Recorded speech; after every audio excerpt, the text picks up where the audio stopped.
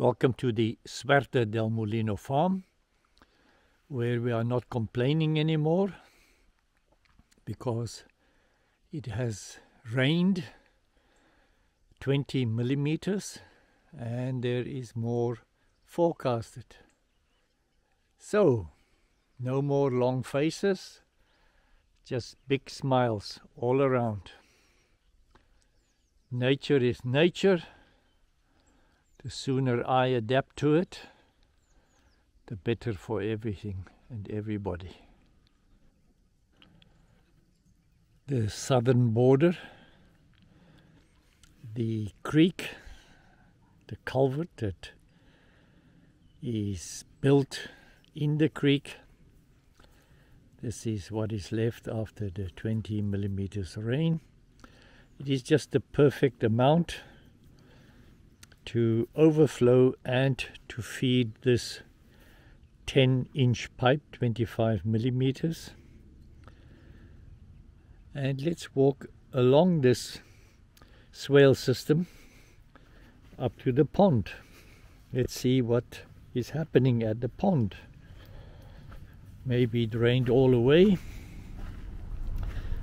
We will see. This is where the water from the pipe enters the swale system, and I'm already thinking to widen this area and to do many things, but I must just sit on my hands and do something else. This is working. If it ain't broken, don't fix it.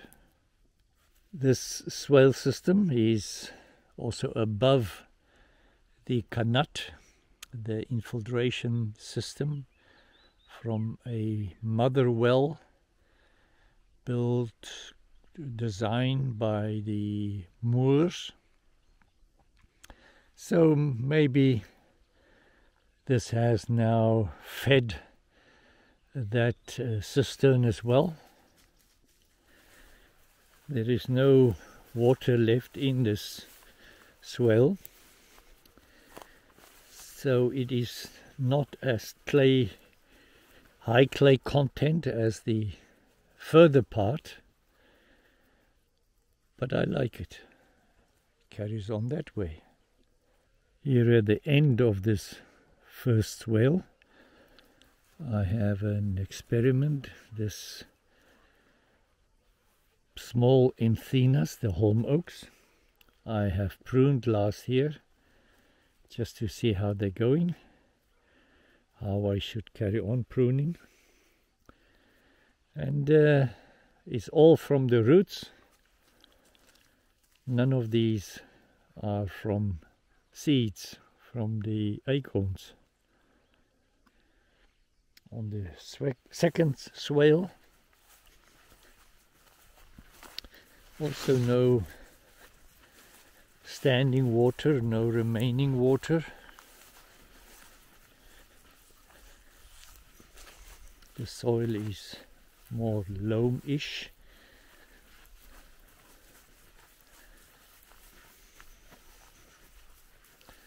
Let's see what happens to the third one.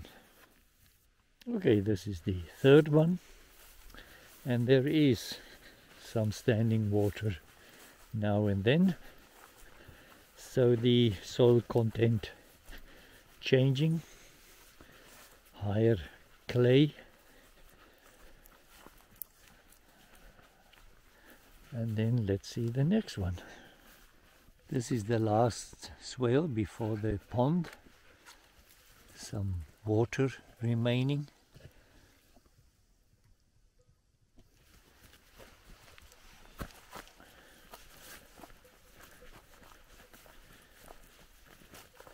And then the million-dollar question, what is happening to the pond?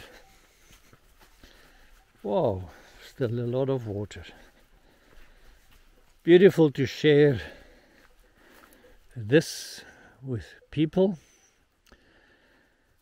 The joy of doing something for the first time, and somehow it worked. We have planted 150 vetiver plants on this wall. In the topsoil. Also 100 plants, garlic. Why garlic? I don't know. It might grow now. Anything that can grow, I plant.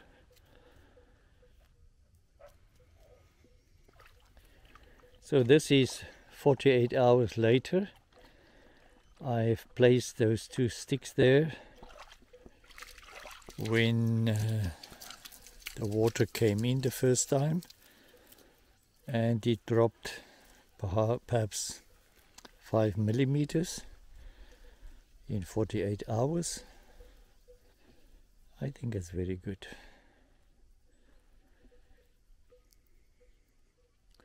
What a sight!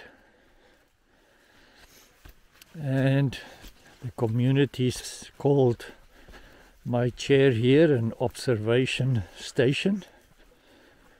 This is exactly what it is.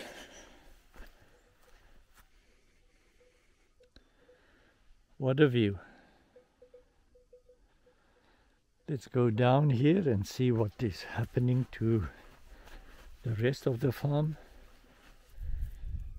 The oats and rye is growing well on the berm. The soil here is very clayish. That's why the pond is here. I started to put some obstructions on this berms for the dogs, because they treat this as easy highways without paying toll. So just to tell them, listen, take another road. Look at this one, the clay. It's almost no change in the water level. This is only rain. The creek didn't reach here, the creek water. And this is just below our natural area. The break between the flat land and the sloped land.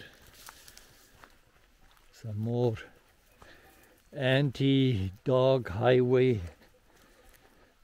obstructions. This is the clay swale towards the bottom end of the land. There is the northwestern corner, the lowest part of the land, and there is always water after some rain. Beautiful. This is hace that we have liberated from the chara, the cistus brush. This tree is towards its end, but it made a lot of new plants on its root system. Here, 7 of them in a row, and then 2 this way as well. We have cleared most of it. We still haven't encountered any saplings, any growth from seeds, from the acorn seeds, but we keep looking. This clearing of the chara brush we have now repeated wherever we found a tree, and it's usually where a previous one died. Then the root system carries on. It appears that this is the system in this drought, heat, frost, Mediterranean climate.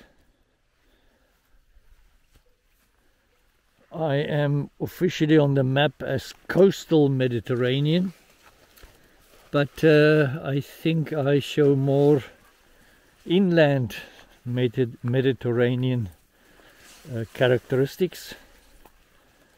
So because of the frost, I will have to see, maybe we have a hybrid, but time will tell.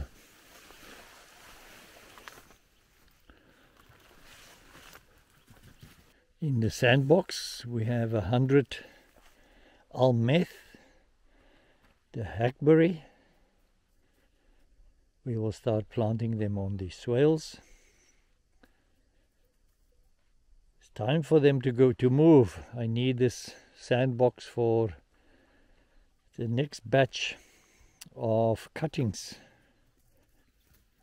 Beautiful days, cold in the morning, middle of the day it is nice, about 15 degrees Celsius. Till next time, goodbye.